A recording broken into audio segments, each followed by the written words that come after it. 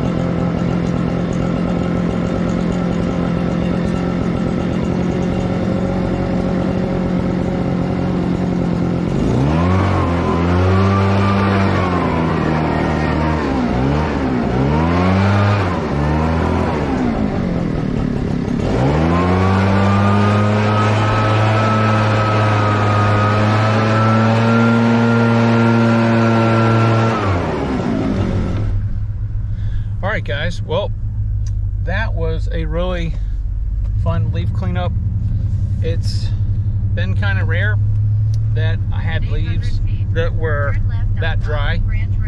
That was a lot of leaves. It was a lot more than I thought it was going to be, but we got it done, and the Trimstar took care of it. I thank God for giving the engineer, thank him for giving the engineer the ability to design a blade that will so pulverize leaves. It is amazing. So anyway, guys, thank you very much for watching the video, and I will talk to you on the next one.